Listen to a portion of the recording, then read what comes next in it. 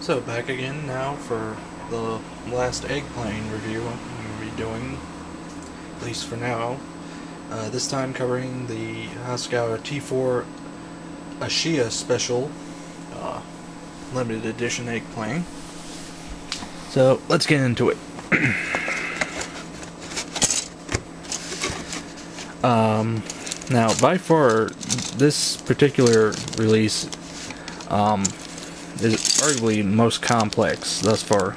Here we see the clear parts, body, landing gear, pilot. One thing to note, however, is the very delicate pitot tube here on the nose. That's something to definitely watch out for, as it definitely is something that can easily be broken. Wings, tail, inlets. Not sure exactly what these are, but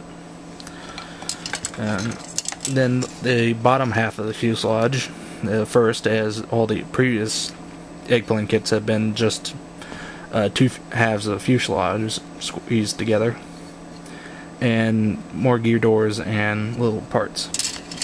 Now, another big aspect of this kit is the decal sheet. It is very complex, as you're given markings for just one aircraft. So, as you can see, it's definitely a lot more complex decal situation than in any other eggplane kits. Now, another interesting thing to note is that it includes decal for the glare guard here in the front, which is nice, as that, given the curve there, it's be very hard to accurately paint. Now, as you would expect, given the number of various parts, this is a lot more complex to build than the previous eggplane kits, involving a lot of smaller parts and a lot more steps. Again, markings only for one aircraft, but everything's pretty well laid out. And to look at the instructions, it seems like the only parts you're really going to need to paint are the body in white and the frames of the clear parts, as well as the engines. So,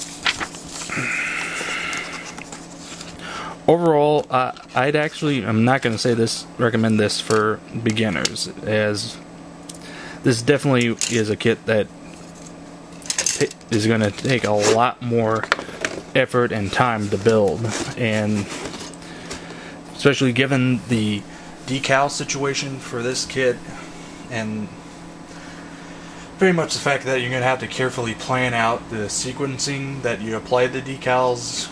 No, I'd recommend this more for someone who's had some experience with model building. So, but yeah, overall though, it's a good kit, and very colorful. The decals are great, and it's an interesting subject. Yeah. I mean, you don't see aircraft in that type of bold color scheme anymore. It's usually your typical grays.